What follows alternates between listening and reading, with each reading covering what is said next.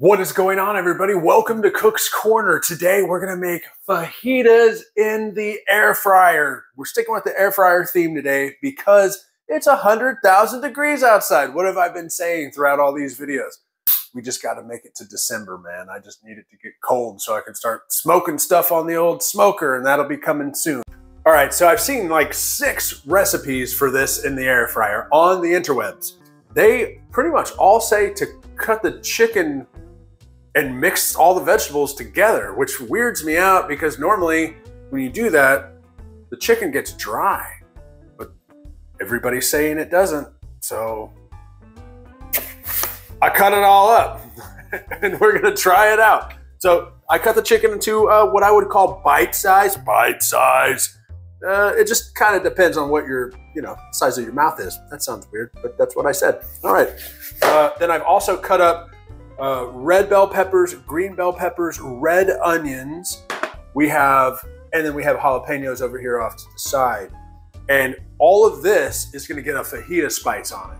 It's all gonna get mixed in this bucket. Let's talk about the fajita spice. So the easiest way to go about it is, I like to use a little bit of Himalayan sea salt, a little bit of black powder. We're also gonna use garlic powder, oregano. Oh, oregano. Regular paprika. Some people like to use smoked. We're using regular here. Cayenne pepper, cumin, or as my wife likes to say, cumin, and onion powder. All right, so you're gonna wanna put a little bit of olive oil on your chicken before you season it. That way it sticks to it, and also the vegetables. Don't worry after we mix in all the veggies, because all of the veggies are going in here too. Everything's gonna be, it's all gonna be tossed together. We're gonna have all the onions, the bell peppers, and the chicken. It's all gonna make sure it's coated and everything before we go to town. But I'm a little full. But you know what? I don't care because I like it. It's gonna add all that flavor and texture. Man, it smells good in this kitchen today. Garlic powder. Woohoo! Cumin. You want to be careful with this stuff. It's pretty strong. I like it though. But I mean, you can't overdo it. Onion powder. You don't need a lot of salt. So just a couple of hand cranks should do you. And then the same with the black pepper. Just go to town, however much black pepper you want. Okay, cool, so you've seen that all that stuff's on top. So we're gonna kind of just toss it around and make sure it gets over every piece of chicken. And then as soon as we feel like we've coated every single piece of chicken, then we're gonna drop our vegetables in and do the same thing. Oh, it smells delicious. All right, so we're gonna take all our awesome vegetables and dump it in and keep tossing away. Keep doing this until all of your vegetables are coated in your awesome, whatever this thing's called, fajita mix. Dropping them jalapenos in. Ooh, that's fire. Is that what the kids say? Do kids not say fire anymore? I don't even know what kids say anymore. When I was a kid, it was like, excellent. Make sure all of the vegetables are coated. All right, man. Look at that. We've got every single piece of chicken and vegetables coated. This smells freaking amazing. Let's get this in the air fryer. While that's cooking in the air fryer, we're gonna make some chunky guacamole. What I like to do is grab 2 avocados, some pico de gallo, which I'll bring here for the camera. This was pre-made. I bought it at the store. It's already made. It's cool. You can make your own if you want. And then we get cilantro and some white onions. What's in the pico is a little bit of jalapenos, tomatoes, and white onions, and a little bit of cilantro. We love cilantro and white onions, so we're gonna add a little bit extra. We're also gonna add about a 1/4 teaspoon of garlic, minced garlic, and then we'll add some lime to it. All right, so just cut your avocado. Look at that thing. That's pretty. What we're gonna do here, scrape this stuff right on out. Woo! I'll start with the pico. I love pico. I love it so much. I don't know why I love it so much, but I love it so much. So let's add a little bit of this.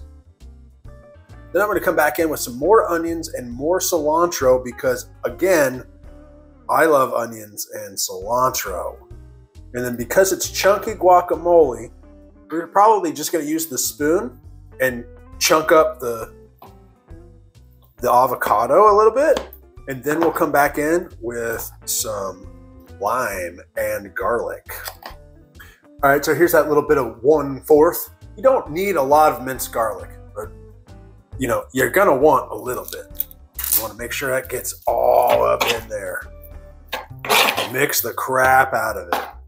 Because if you don't, you get one just giant bite of garlic, you're gonna regret it.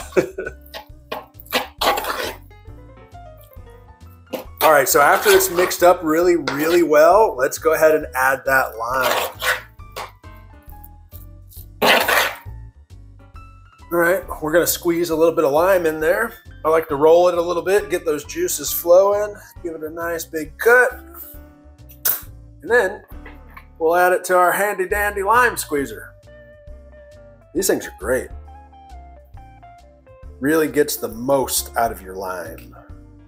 I like to put a whole lime in there. So you may only want a half. You know, it just depends on your taste. I like one whole lime. Lime also helps it not brown so fast.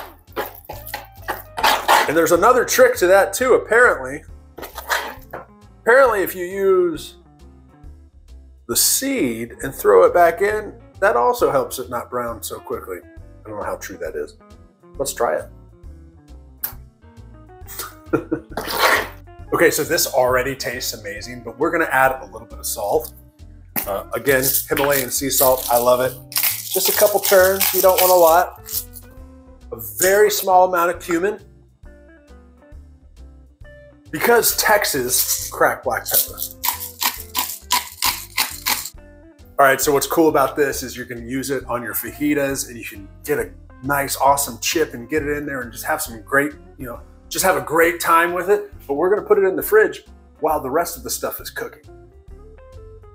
All right, you're gonna wanna put a little bit of olive oil on your basket. You probably don't need to because your chicken and vegetables already have olive oil on it, but I like to be extra careful because you don't want that stuff to stick, right? So I put a little on a brush and I brush away. You're gonna wanna fill your basket, and I think that we should go ahead and make sure we cover every corner of the basket. That way everything is getting cooked evenly. The air fryer is a pretty amazing thing. You don't really have to mess with where you place stuff, but everybody's air fryer is different. So you might wanna know your air fryer before you try this recipe. I don't know if I know mine well enough. A lot of people like to say that you should preheat your air fryer. Some people say you don't need to. I'm 50-50, man. I mean, when you preheat the thing, it's so small, and then all of a sudden you open it, and then you just lost all that heat. So what's the point? So today we're not preheating anything. We're gonna stick it in, and we're gonna turn it to air fryer, which is cool. It's at 350. I wanna put it at 325 for my air fryer. The reason I'm doing that for this air fryer is because it cooks chicken really fast. Again, everybody's air fryer is different, so you might want to mess with this. But one thing you can do is always use a thermopin to just go in there and check the chicken and make sure it gets to an internal temperature of 160. Thank you. We're gonna do 10 minutes. At 5 minutes, we're gonna check it, mix it around, and then go up to 10. We may have to go longer, we may have to go shorter. It's a big experiment, but you're here to find out how it works. Okay, cool, we're at 5 minutes. So now we're gonna take the basket out and we're gonna move some stuff around. Oh man, it smells great already. So all we gotta do is just kind of flip them around just a little bit. just to make sure we're hitting every single piece of chicken the right way. The cool thing about the air fryer is you don't really need to do this, but I think it's kind of a good practice just so you're making sure everything is cooking evenly. Cool, I think that's good. Now we'll stick it back in for another 5 minutes and then we'll check the internal temperature. If you like warm tortillas, and I do, you're gonna wanna throw them in your pan. You don't need grease, you don't need nothing. Just grab your whatever awesome tortilla you want, throw it on there for about 10 to 15 seconds each side. Let it warm up, and then if you have one of these awesome tortilla warmers, I mean, it's not warming them, but it keeps them warm. When you're ready to plate your stuff, you've got nice warm tortillas waiting for you. This is perfect. So it says 160. So the temperature's just gonna keep rising. We're done cooking it. It no longer needs to be in there. We're gonna put this off to the side and maybe cover it in a little bit of tin foil and let it keep cooking while we prep all the rest of the other stuff. All right, so we had to put it in a couple more times just to make sure we got it up to temperature. Because we put it at 325, you might want to do this at 350 to 390 for 10 minutes. Again, depends on your air fryer. Let's see how the chicken tastes though, and hope I don't burn my mouth. Oh, tastes pretty good. It's really hot though. Woo! You can taste all that flavor, the cumin. Woo!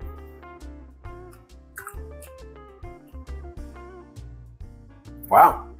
I think I can actually taste paprika, which is weird because I can never taste that. Dude, this is pretty delicious. I think we should go ahead and put it on tortilla. Oh yeah. Vegetables are crispy. Oh man. Oh man. Okay, let's get to eating. We need to get to eating. Let's eat.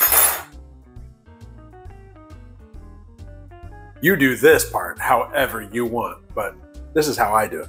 I want to put a little bit of sour cream on here because I like some sour cream. Then I'm going to throw a little bit of cheese on there. This is Mexican shredded cheese, or at least that's what they call it. Then I'm going to add a little bit more cilantro and onions because I love cilantro and onions. And then of course some pico with more cilantro, onions, and tomatoes. Gotta have all this stuff in here, man. Make it look like a Christmas tree. If you're not making it look like a Christmas tree, you're doing something wrong. I also want to put in a little bit of our avocado guacamole fun, because you gotta have this in there, man. This is like the thing that brings it all together. This is the peanut butter to the jelly. This is the stuff. Woo! Jalapenos and all the goodness.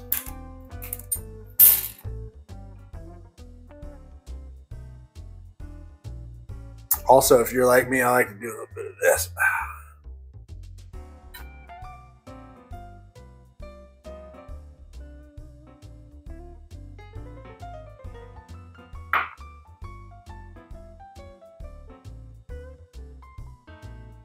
Holy cow, get yourself some hot sauce too, man, because you know what? Those jalapenos ain't hot enough. We need some hot sauce on this thing.